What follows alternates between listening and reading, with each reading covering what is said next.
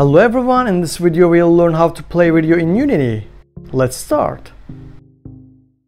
First, I downloaded a video from the internet and added it to my project. Then we add raw image from the UI section. We can call this a screen because the video will play on this image.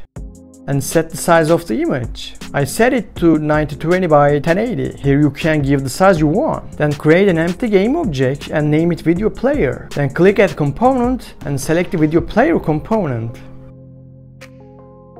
Then assign the video we downloaded to the video clip section. Then let's add render texture to our project. This will be used to render the video. Name it as you like and adjust its size on the right side.